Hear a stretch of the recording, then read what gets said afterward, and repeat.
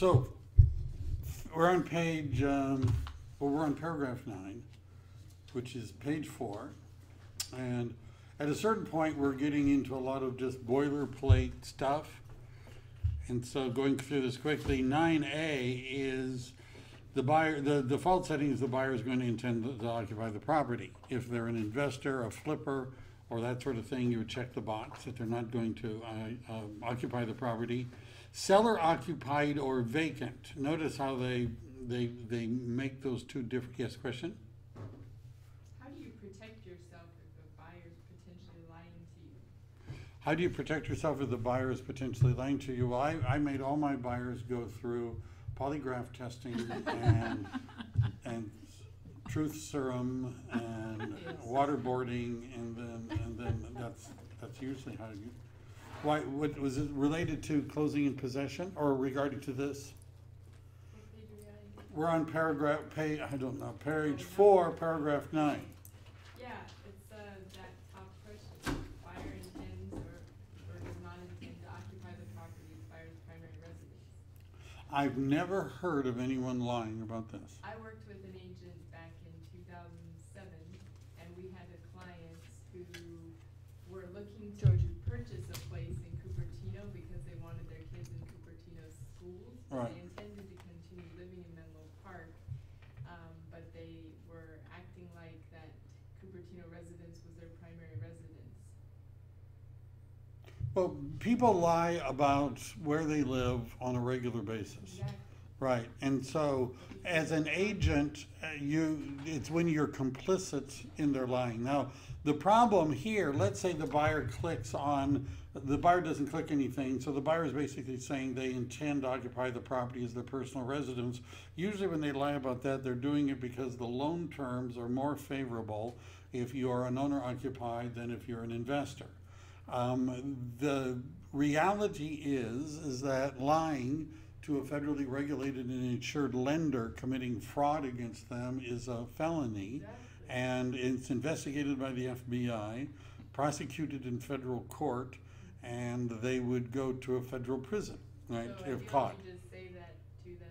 Well, the idea, I mean, have you had somebody say, I'm going to mark this, but I have no intention of being there for that period of time? That's, I don't, I would just make sure people understand that if they do that, and some loan programs actually have penalties if you change your mind, right? But you should discourage people from deliberately defrauding a federally all lenders that are making first loans are federally regulated and insured, and so, and that's why people do it. Telling them it's a felony. Well. There's nothing else you can do. No, it's not, you're not the one they're supposed to honestly answer this. If they don't honestly answer it, I guess you could take the position that you're not going to write up the offer if you know that they're deliberately lying. If you were to ask, I guess that's the proper answer, Yeah. right? Yeah. But this is their statement, right? And,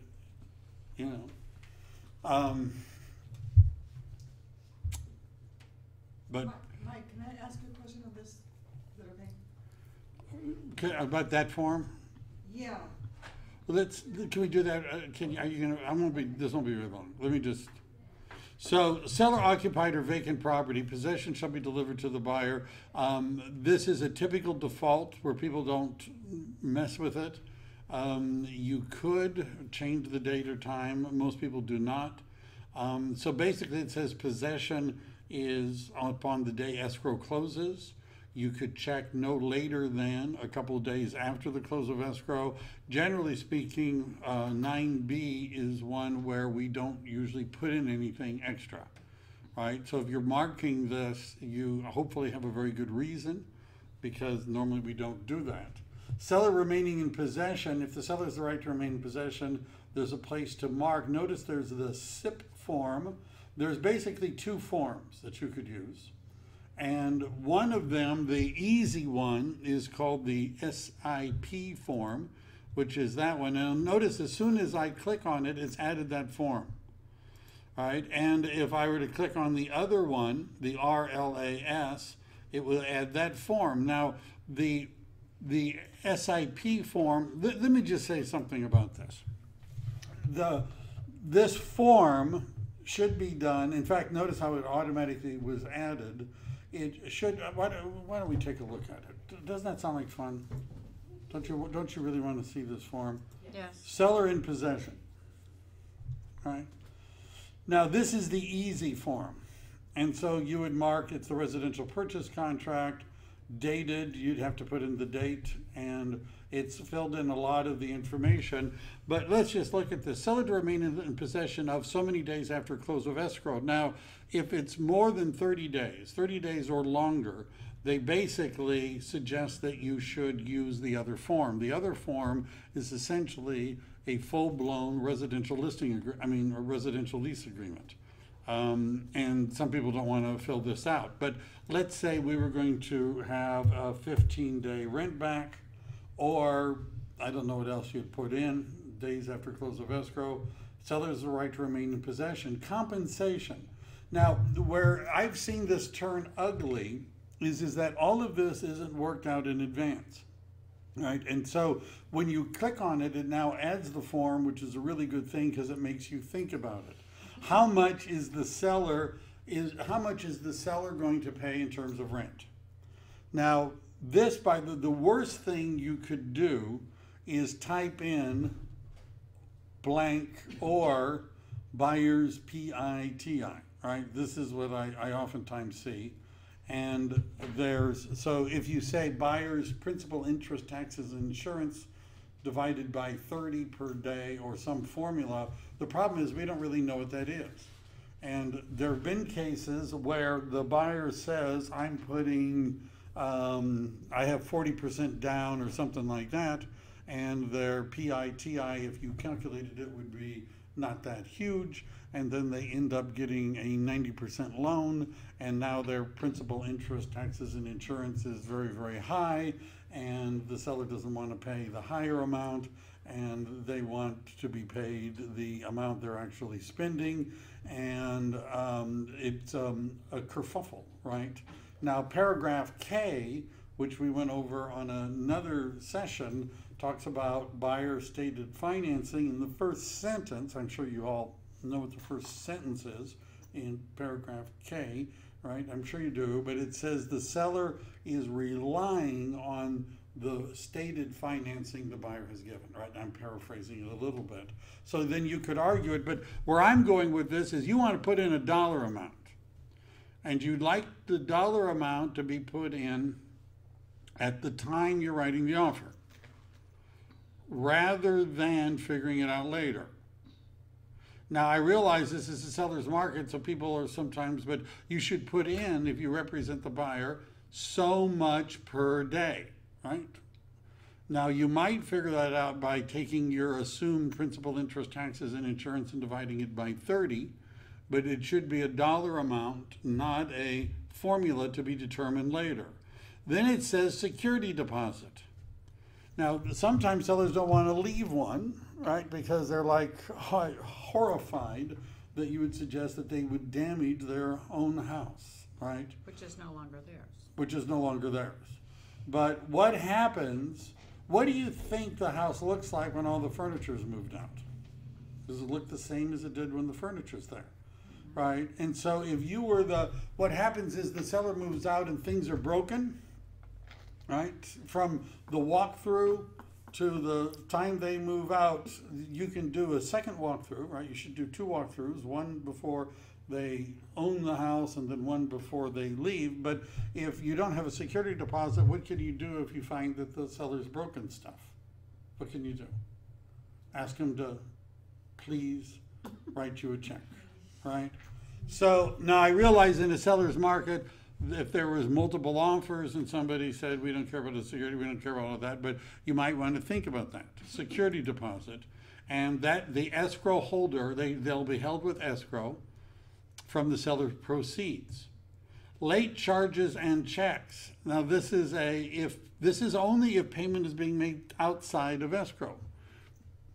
They write, you'd think, they have all this money, but they're writing bad checks, right? Utilities, who's paying for that after escrow closes, right? Is the buyer paying for it? Is the seller paying for it? Are you transferring utilities? If the utilities are transferred to the buyer upon the close of escrow, is the seller going to pay so much for utilities? You might say, I don't really care. Entry, this says the buyer, do you understand the buyer is now a landlord? Maintenance, like a lot of this is pretty straightforward, but look at insurance. Let's just mention that for a second. If you're the homeowner, you have homeowner's insurance. Homeowner's insurance only covers you if you're a homeowner. So when you sell the property and escrow closes, you're no longer a homeowner. All right? So you're a renter.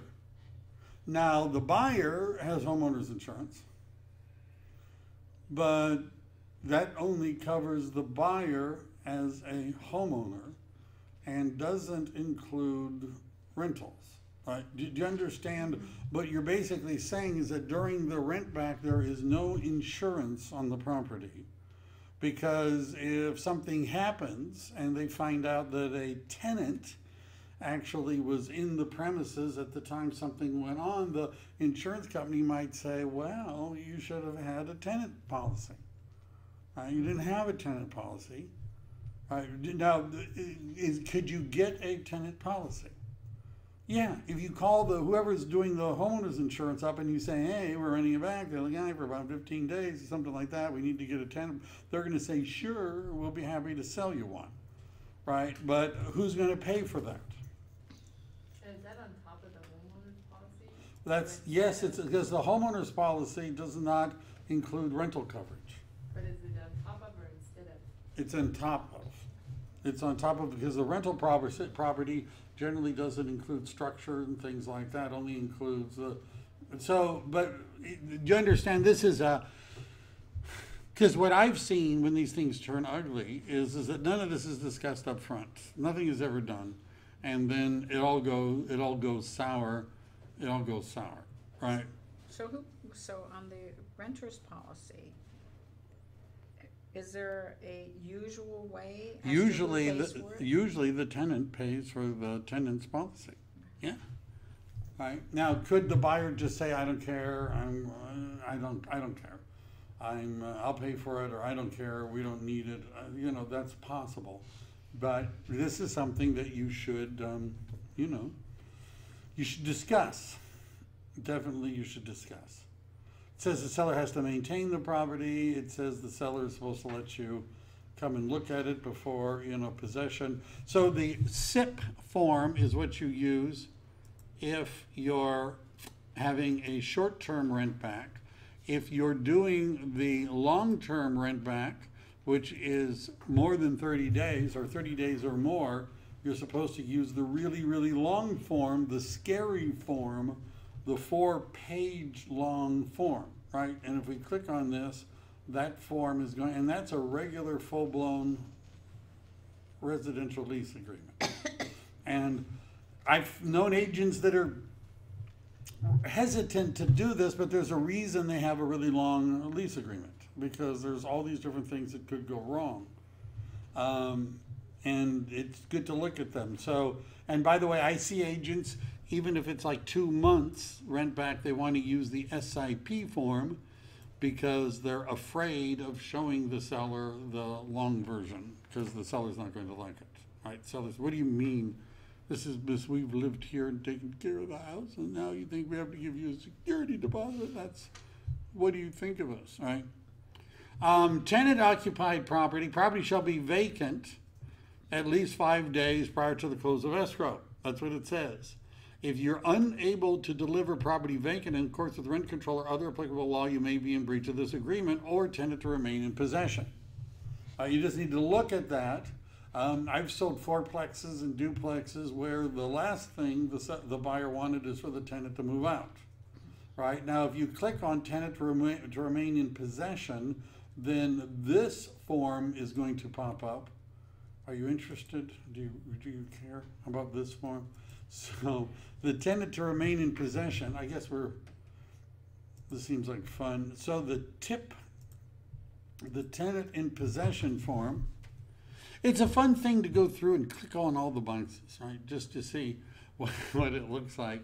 So seller shall, basically it's talking about seller shall transfer the buyer through escrow all unused tenant deposits and, if any, all prepaid but unearned rent, if any.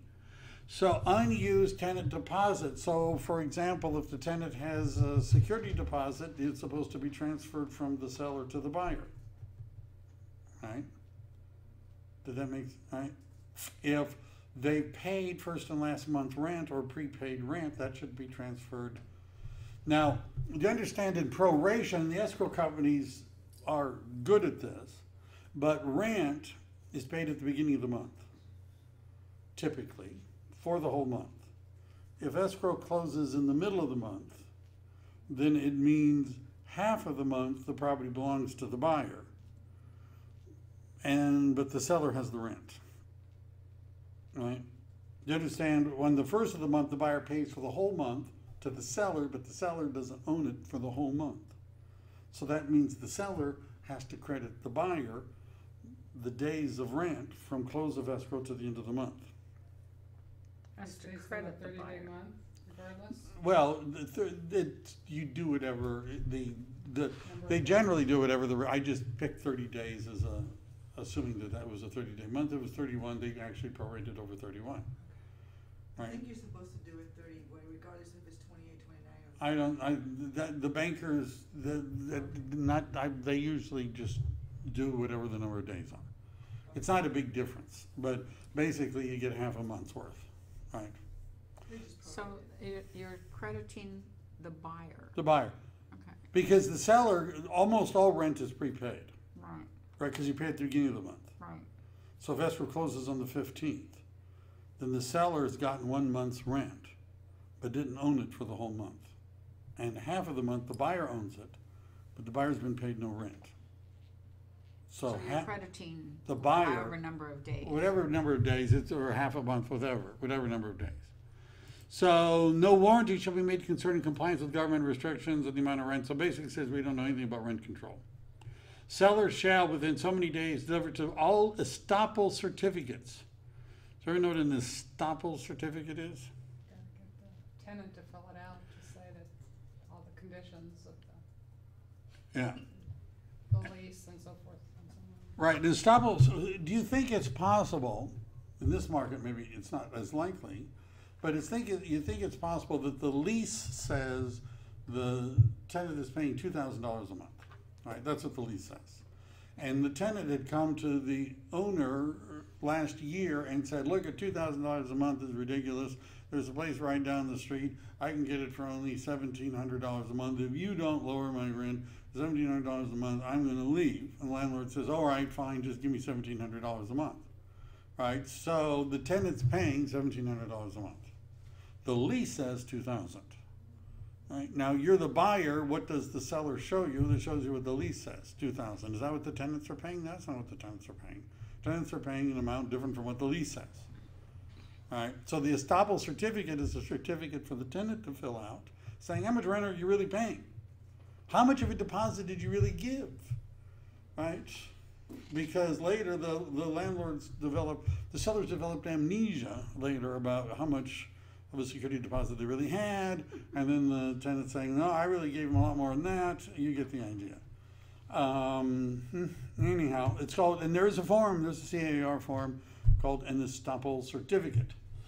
Seller shall give buyer written notice of any changes to existing lease tenancies or new agreements to lease, proposed changes. So I've had cases where they basically, during escrow, it seemed like changed the rental amounts, right? You know, so you're not supposed to be, that's considered bad form to show one thing and then end up making changes. Buyer's approval of the rental agreements is a contingency of this agreement, right?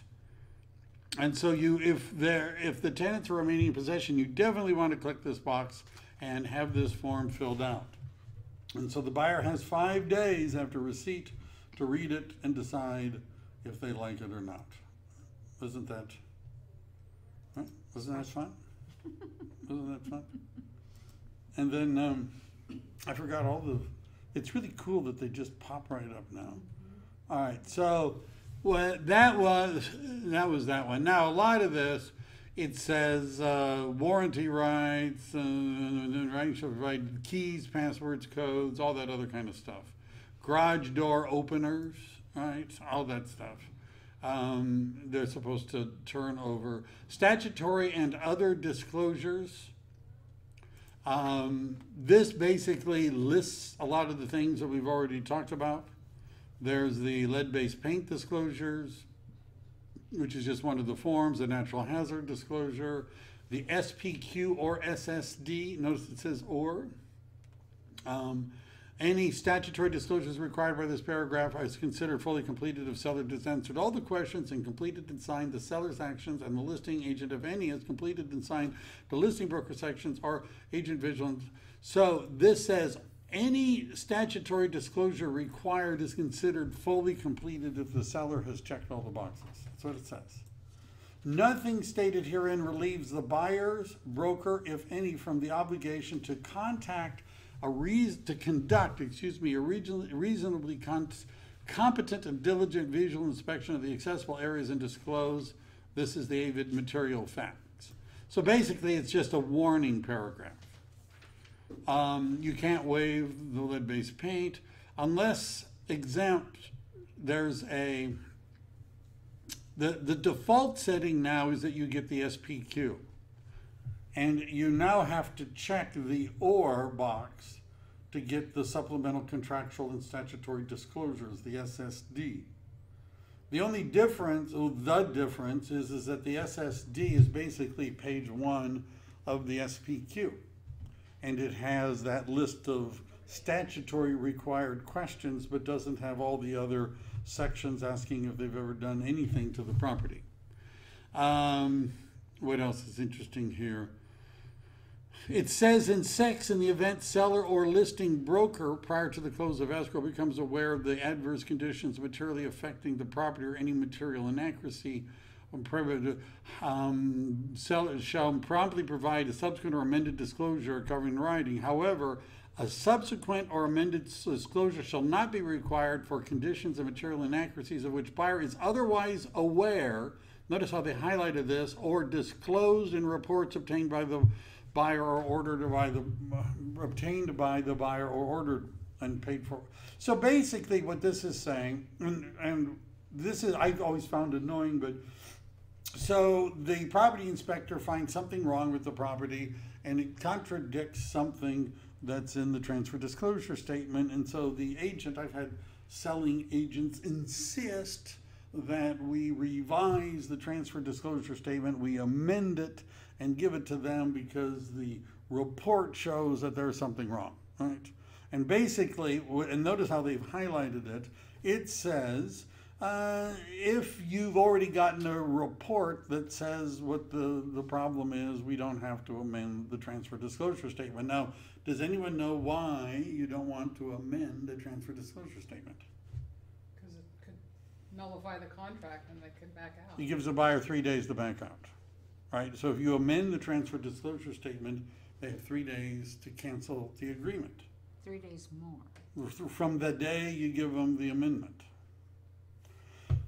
If any disclosure or notice were specified in 10A1 or subsequent or amended disclosure or notice is delivered to buyer after the offer is signed, buyer shall have the right to cancel this agreement with 3 days after delivery. That's what the next paragraph says. So agents would say, well, you know, the property inspector found something wrong and we want you to amend. Then they would say, oh, we're canceling. Well, anyhow, so you don't amend the TDS if it's simply because an inspection found something that you missed or had wrong. Yeah, and Mike, so they shouldn't do it because you're just asking the buyer to say, the seller saying everything that they know, and the inspector may find something that. Sometimes I've had people say no to a leak, and when you ask them the question, they remembered that it was in fact leaking there. They really did know, they just had temporary memory loss when they filled out the form. So natural, environmental, and other booklets, you know, you've seen that you need to get the receipt from it. Withholding taxes, that's the FERP SEPTA and the California withholding, and we talked about that, I think. Megan's Law, we talked about that. Notice regarding gas and hazardous liquid pipelines, we actually have a disclosure regarding that. Condominium and plan development disclosures, if this only applies if it's there. If you're in a condominium or planned development. And basically what they're looking for is a homeowner association. So, I own a house it's a single family home detached in a homeowner association. So you would that's a common interest subdivision, even though it's not a condominium. Condition of the property, this basically says the buyer can do anything they want to inspect it, but it says, unless otherwise agreed to in writing, the property is sold as is in its present condition and subject to the buyer's inspection rights. So what you should not do, in my opinion, is to write up an as-is clause. In other words, the contract is an as-is contract. So if you write an offer and you add an addendum that says property is to be purchased as is, or the listing agent counters your offer with a clause that says property is to be purchased as is, I'm thinking these people are morons, right? That's what I'm thinking, right? Because the contract says it's an as-is contract. And by the way, legally, do you understand how this would go in a court? Because the lawyer is going to be suggesting that you have modified the terms of this contract by putting that clause in. And if you say, right, do you understand, because you found it necessary to change the language somehow of the contract. Do you understand, if you're talking about as is in a counteroffer and addendum, then it must mean you don't like the way it's explained here. Is that right? It's already in there. Right, but you understand, if you mention it in a counteroffer and an addendum, then the lawyer is going to be saying, well, then your intent was to change what's in the contract. Isn't that right? Even though it says the same thing. Even though it says the same thing. You made a change. Right. So what was it about this you didn't like? Do you understand, this will be an uncomfortable conversation when you're in the witness stand or being deposed by a lawyer as to what was it about the form written by the lawyers of the California Association of Realtors that you found to be insufficient and needed to be restated. Right? And real estate agents are notorious for doing this, but I always considered it, I just sigh when I would see that they would repeat. They'd say, as is. Make sure it says as is. Well, it sort of seems to say that it's as is. Right? And you get into trouble when you're rewriting the words that are in the form. Subject to buyer's investigation rights. So, by the way, I mentioned this when we go to all of those different inspections and reports. You don't ever have to check and add in, this is back on paragraph 4, I believe, that the buyer has the right to order a property inspection. This says, essentially, you can order any kind of inspection you want. That's really subject to buyer's investigation rights, which is coming up in the next paragraph. It says you can do anything you want.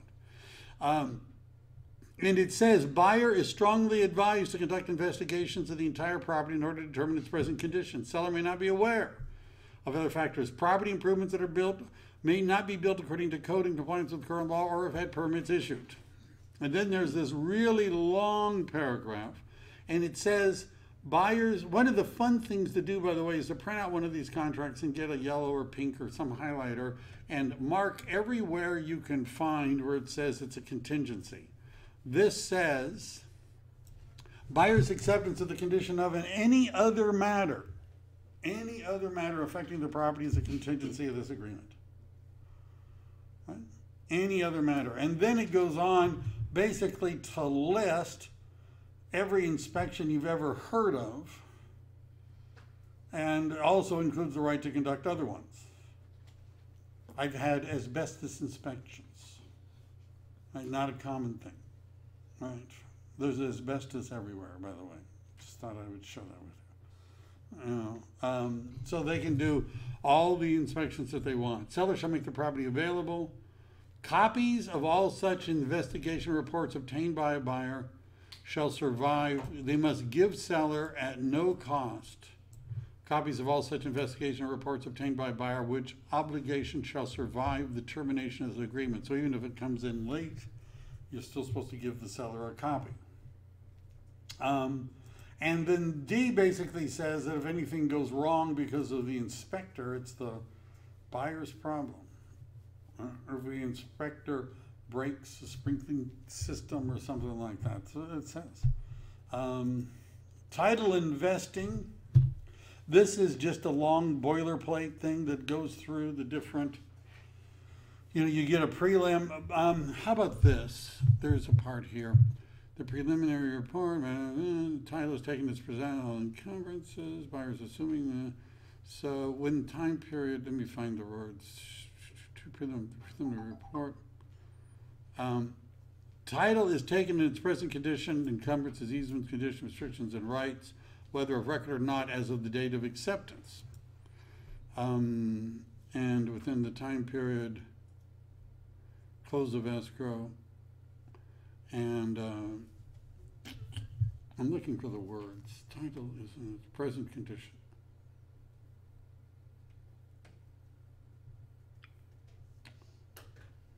Just anyhow, you're going to get a prelim, and essentially title is also a contingency. They have to accept the condition of title. You're looking for that sentence? Yeah. That's B. The third sentence in on A, maybe. Oh, yeah. It says, oh, yes, buyer's review of the preliminary report and any other matters which may affect title or contingency of this agreement. That was it. Thank you very much. My old age. This is just another one. So title is a condition, is a contingency. And the manner of taking title may have significant legal and tax consequences. Consult an appropriate professional. They don't have to know when they write the offer, but they should know before they sign off how they want title. Right? And I don't want to really get into that. The title companies have this little chart about the different ways. It's taxes is really mostly the big thing about the different ways of taking title. Buyer shall have a CLTA, and then I would come and listen to Rita Alam talking about the preliminary title report, which is next Tuesday, Lori, in case you were interested. Time periods, removal of contingencies, cancellation rights. So you can change these. In our market, 17 days was just like pulled out of a hat, right? Just pulled out of a hat. It's not there's no magical number. You could put down 10 days is very common right now. If the listing agent and the seller have provided everything up front, some people put down 0 days or 2 days or something like that. And I don't know what else to say about here. Continuation of the contingency there's something interesting about that. So removal of the contingency, it says even after the end of the time specified in paragraph 14b1, which would be the 17 or 10 days, and before seller cancels, if at all, buyer retains the right in writing to either remove contingencies or to cancel this agreement.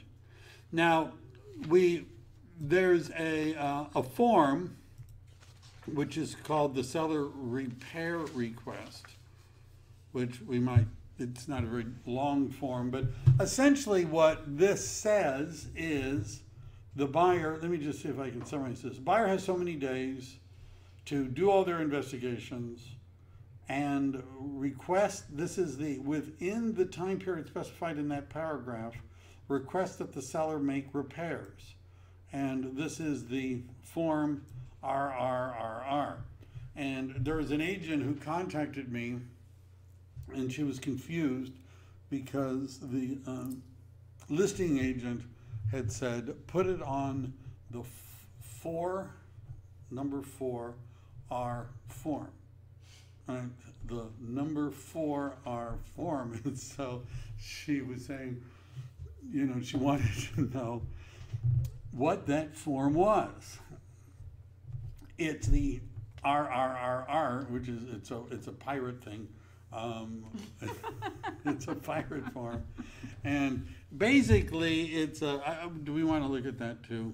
I'm sure you do. I'm sure you want to look at the request for repairs. Notice, and they have a whole bunch of them, right? And that's and then there's a seller response to the buyer request for repairs. Why don't we do them both? Just because I can tell you guys are just really curious about this, right? Maybe not. So Why are there 5 of them? why are there 5? Well, there are 2 different theories as to why there are 5 forms. In many of the cases, you're going to see there are 4. Like, and one reason. So let's say it was a 4-plex, right? And the other, so if there's multiple units, then you might have multiple requests for repairs per unit, right? If you look at let's just look at it. The other is that over time, as you're going back and forth, there's arguments about the form. So this is not a complicated form. And it says buyer request that the seller prior to do, and you list it all out. And then there's a place to put in section 1 and section 2. And as a report dated by and a report dated by, or credit the buyer, or that the seller reduced the price. Those are the basic ones, and then you attach the copies of the forms. Now, it used to be a big mess. In fact, Jeff made a reference to that, asked the question, somebody answered the question. But in the old version, there was a time when buyers would say to the seller, I want a section 1 termite clearance. And the seller would say yes, sometimes, without knowing what that is, right? And I haven't won any awards for this, but I had a listing that had $50,000 worth of section 1 work, right?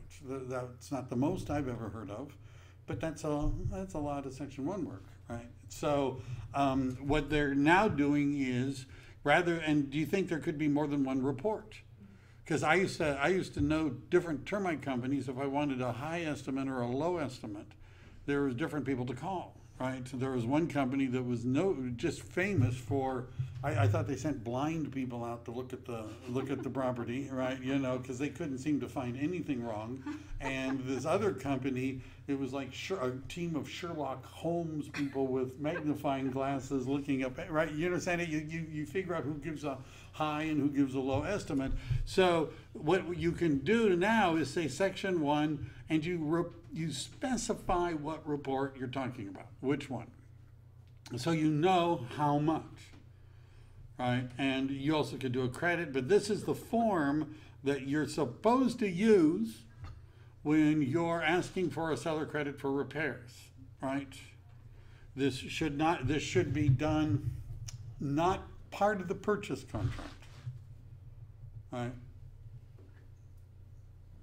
Does everybody understand that? You made me laugh. Not part of the purchase contract. And then, How do you reference it? well, you reference the purchase contract in it, but what does anybody know what I mean by saying that it's not part of the purchase agreement? Where I'm going with that? If you don't have it, like if the buyer doesn't want any repairs, you don't have to include it, right? Well, I know why you don't want to include it, but I don't know how you then make it part of the initial. well, where I'm going with this is the lender may not want to see this, Yeah, exactly. right? The lender may not want to see this because it's just confusing to the lender to see this. So you don't necessarily, we don't want confused lenders, so you don't have to send the lender wants the purchase agreement and the lender wants counter offers and that sort of stuff all done at the time, right? But this should come maybe later, right? And you don't need to bother them with that, right? So you might be discussing it as part of the agreement, but you don't But you might, but this would be a separate form.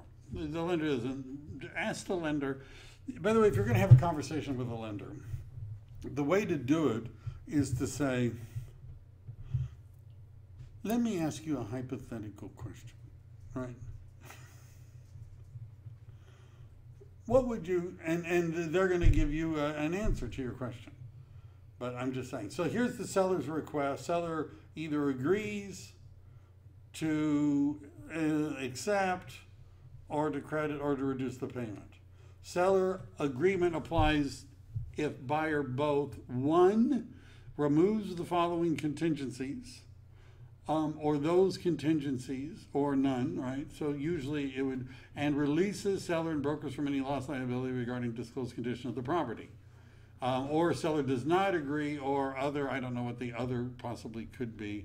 And then the buyer gets to respond to this. So basically what the seller is saying, all right, if I fix that stuff, are we done? Is it over? You've removed your contingency, there's not gonna be any more, right?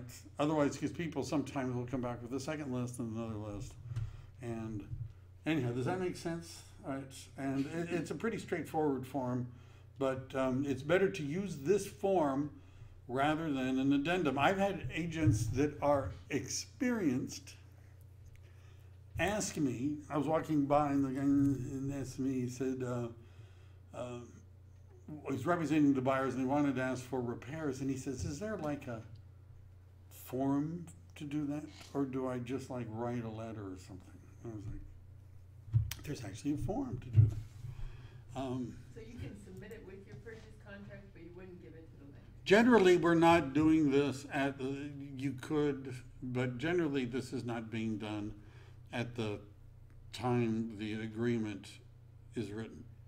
Do you understand what the easiest way to do this is that if you, let me just address that. So let's say you've got all the inspections and reports and you want something fixed before escrow closes. You should have a call with the listing agent and ask that the price be reduced or credit is given, and would the seller be amenable to that to cover this expense? And if the seller, and if you get back a yes, at that price, you'll get a credit, or we'll change the price. Now for the buyer, a credit is worth more than a change in the price. Do you understand? If you have an 80% loan, it means that you're only putting down 20 cents on the dollar, and the bank is putting down 80. So if they lower the price $10,000, it only saves you $2, right?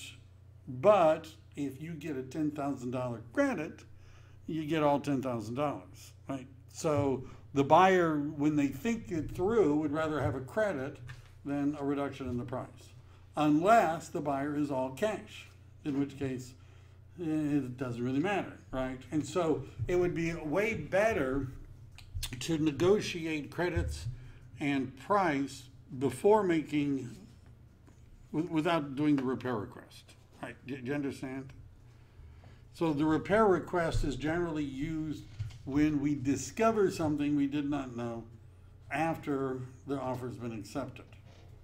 But if you haven't written the offer yet, build it into the price. Right? Then where am I? Why am I here? Where am I? All right. It's the residential purchase agreement. How about this? All right. So that was more fun than I thought. And where are we now? We've done page 5. That's the title, contingencies, close of escrow. So buyer, let's talk about seller right to cancel. Seller right to cancel buyer contingencies. If by the time specified in this agreement, buyer does not deliver to seller removal of the applicable contingencies, and there's a form for that. Buyer and then seller, after first delivering to buyer a notice of buyer to perform, may cancel this agreement. Seller, after delivering to buyer a notice to buyer to perform, may cancel this agreement. So you just can't cancel the agreement. you can't say, well, you're late by 1 day, I cancel the agreement. So notice to perform, notice to buyer to perform, and notice there's a notice to seller to perform. So the notice to buyer to perform basically says, notice to buyer to perform, and there can be more than one. And so the seller gives buyer notice to remove all the following contingencies or to take the specified action.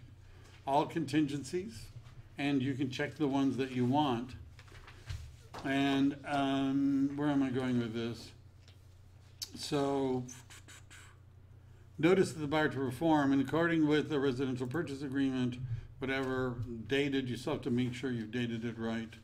And then paragraph refers, buyer, if you do not remove contingencies, and there's the form for that, or take the contractual actions within 2 or blank days after delivery, but no less than the time specified in this agreement, buyer to perform, seller may cancel. Now, changing it from 2, there's a, you know, if I've had agents say, well, how about if I just check the box and say 0? You know, there's a reason that it says 2 days, because the court doesn't like people playing gotcha. And so you're supposed to give the buyer 2 days to perform. You could give them longer. Shortening it may end up hurting your argument in an arbitration hearing. Can I ask a strategic question? What if you're representing both parties and the buyer isn't performing? You know, you don't want to be putting yourself in the position to, you know, give them a notice to perform. I mean, it's awkward. Is there and they're just not performing, so is it better just to try to get canceled? Or? The reason, there's a legal theory, it's a legal precept that essentially says if you sleep on your rights, you lose them.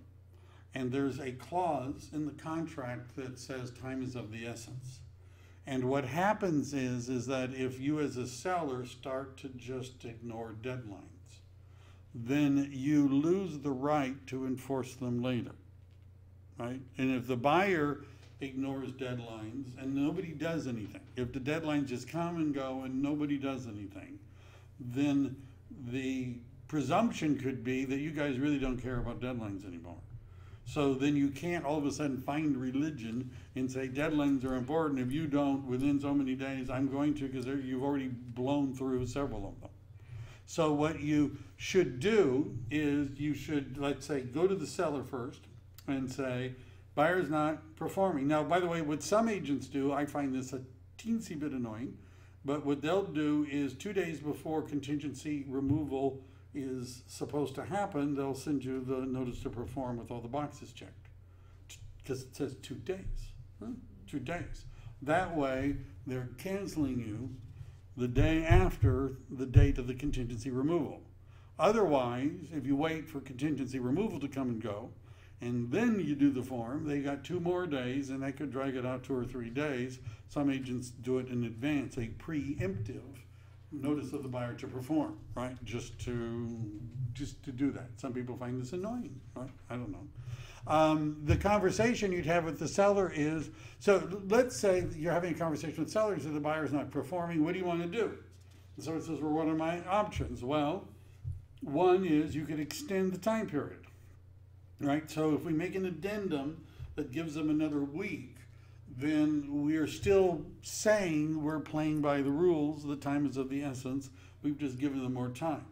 That's different than just ignoring the time period that is in the contract and pretending it doesn't exist. If you do that too often, it doesn't work as well. So the other thing, so the seller says, well, I don't want to give more time. What can I do? You can cancel, right? The only options the seller really has is to extend or cancel. Right. Or change the conditions. Well, or waive waive, you know, renegotiate the contract. Right. Renegotiate the contract. That's always the third option, right? But I'm saying within the context of this particular contract, you can either extend or cancel. And what can the buyer do? The buyer can request repairs or something, get an extension or cancel. But it really comes down to that. All right. Pretty soon we're going to have all the forms in the. See, this is what you do if you ever do like a home seller seminar. You print out, or home buyer, you print out a copy of every form and give it to them. So here, read this. Read this. All right. So that's. I don't know what else to say about that, other than the buyer either once the buyer has removed the contingency, they no longer have a right to back out based upon that contingency. Close of escrow. Before buyer or seller may cancel this agreement for failure of the party to close escrow pursuant to this agreement, buyer and seller must first deliver to the other party demand to close escrow, which is another form. And this is the form. This is the form you would use. I might as well do this. Demand to close escrow. So, if they're not closing on time, them being the buyer, usually, not the seller, then they keep dragging it on, you should either extend it or demand that they close. And so this is a different form from the notice of the buyer to perform. It's a demand to close escrow, and you check on that, and basically it says within 3 days after the receipt, but no earlier than agreed on, either close escrow date. If you do not close escrow by the end of the time period specified in the demand to close escrow and the seller has fully performed, seller may immediately cancel this agreement. Bring legal action against you for damages. Bring legal action against you to force you to buy the property, specific performance. That's a hard one to get. And then buyer hereby demands that seller close escrow. So this is a two-edged form, right? Demand to close escrow, right? And pretty soon we're gonna have them all. Not even close to them all. All right, so we've done all that. Page 4, we've done 5. This is it. So repairs, generally just says you're supposed to do it before escrow closes. Prorations of taxes, that's all going to be done by the escrow company. Broker's compensation, it just says that basically you're supposed to pay based upon what it says in the listing agreement. And then this is another boilerplate disclosure that basically says we're not responsible for anything, right? We don't know what's going on. We do not decide what price the buyer should pay. We do not guarantee the condition. We do not guarantee performance. We don't guarantee anything, right? We're just jockeys in this, isn't that right? We're not the horse. And then this talks about representative capacity, which would come up. I'm not going to get into that in great detail, but let's say it's an officer of a corporation or an LLC that's buying, or a trust or something like that. Then this is just about escrow instructions, liquidated damages. I don't know what to say about this other than it's difficult to get sellers to agree without the buyer agreeing to liquidate the damages. It's very difficult to get the buyer to accept an offer without it. It's typical that the buyer and seller agree to liquidate the damages. Mediation is like marriage counseling. You know, you can go to marriage counseling and just ignore everything the marriage counselor says, is that right? And arbitration is like divorce court, right? Basically by agreeing to this, arbitration is, the reality is that the California, the code in Santa Clara County would send any court case like this to arbitration anyhow, whether this was initialed or not. The difference by initialing this is that it becomes what's called binding arbitration, which means it's virtually impossible to appeal. Virtually impossible to appeal. You, for example, cannot appeal based on the argument that the arbitrator simply got the decision wrong. right? That's not grounds for appeal, right? If you could prove that the arbitrator was bribed, coerced, or something like that, it's very difficult to appeal arbitration. What this also says, by the way, someplace in here, it says what's excluded from mediation, and the big one on this is the small claims court. And it also says someplace about attorney's fees right here. So basically, this says that if the buyer says we want to mediate and the seller says no, and then that party they cannot recover attorney's fees if they win. So if you refuse mediation and you go to court and win, typically if you win, you get attorney's fees in addition, but because you refuse mediation, you don't get attorney's fees. They're basically encouraging you to mediate, right? That's what that's. So that may have been way too technical. It's not way too technical, but anyhow, that's just, if you read the fine print. And I haven't looked at the most recent PRDS, but one of the differences between the PRDS and the CIR is the PRDS doesn't have that clause in it that basically coerces people into mediation. It doesn't have the attorney fees clause? Right, right. At least I haven't read the most recent edition of the PRDS, so I'm not saying I know for sure. MLS, attorney's fees, assignment, terms and conditions. Time is of the essence. Remember that? This essence, the word essence here doesn't mean smell. It comes from a French word that means the heart of the matter. And then there's all these other little definitions. By the way, days. When it says days, it means calendar days. Days after means the number of calendar days after. Most of that, I've gotten into arguments about how many days it is.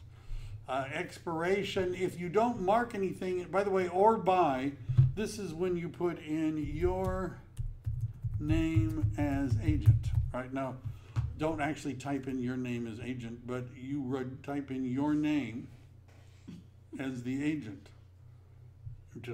You have to be careful, right? I'll see one that says your name is agent. So generally we want it says personally received by buyer, or by, if you represent the buyer, your name goes in here. If you don't do anything, there's 3 days.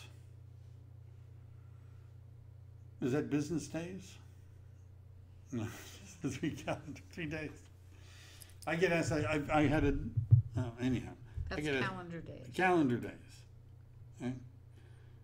One or more buyers signing this agreement represented capacity, you check that. That's back there, and then they want you to do this RSCD form for additional things. I don't think we're going to go through that.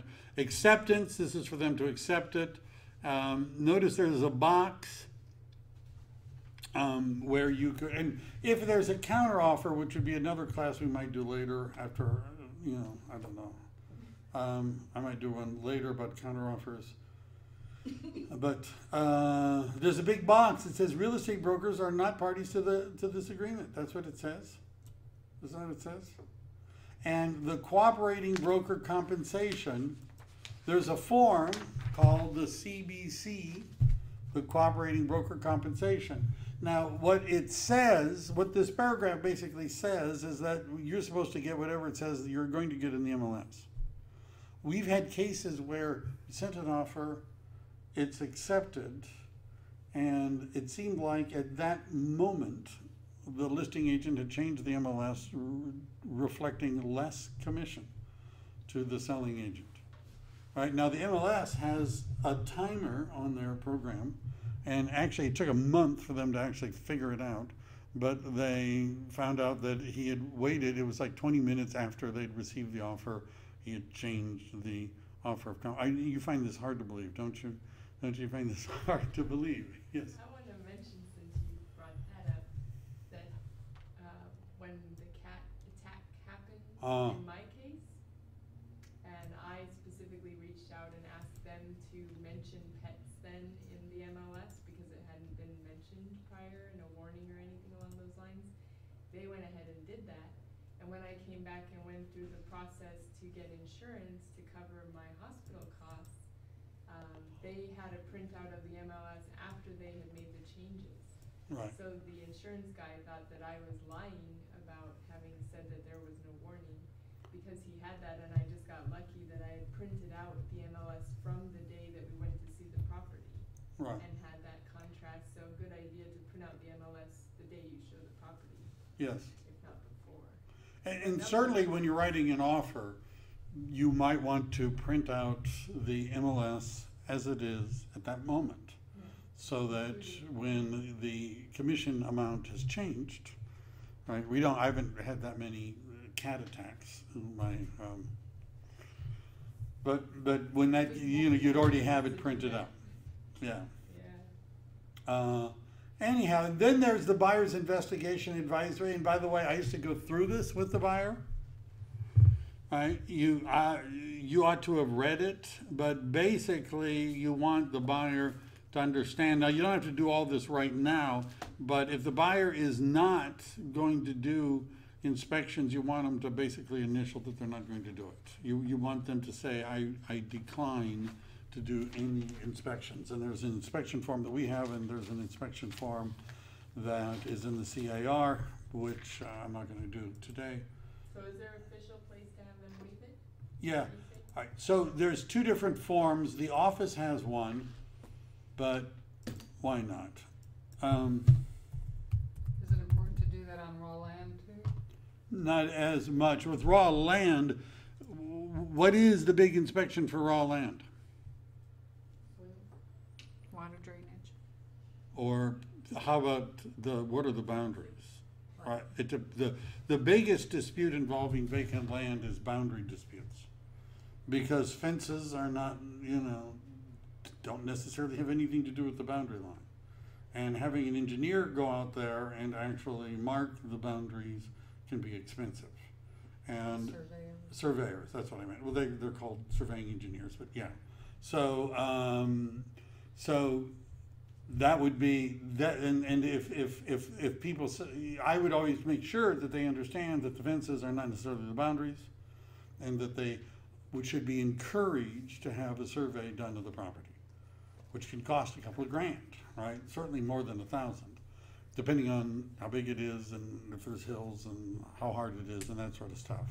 Because then they'll argue that they didn't realize that they thought the fence was the boundary, and then they didn't do it. So what you would, and by the way, if you sent them an email that said, I strongly recommend in the purchase of land that you have the boundaries inspected, and there's other things, if they're planning to put in a well, they should have done tests and things like that in advance. But you basically, if they send you one back that says, I ain't doing it, then that's okay. So buyer's inspection elections, why don't we do this? And also buyer inspection waiver. Why not? And then we'll have ended our time. So buyer inspection elections, and notice there's a whole bunch of yeses and nos.